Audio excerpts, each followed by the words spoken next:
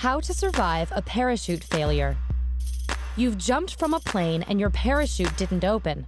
Don't panic. If there's another skydiver nearby whose chute hasn't yet deployed, you can try these steps. You will need another skydiver and composure. Optional, a body of water or a tree.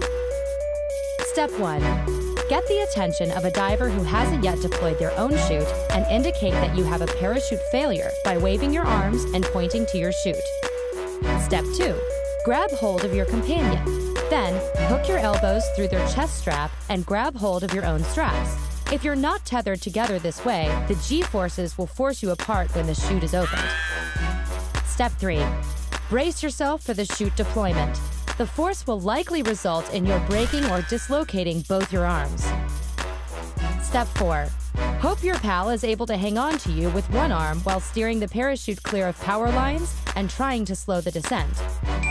If there's a body of water or a tree nearby, tell your companion to aim for that. It may help break your fall. Step 5. Never give up.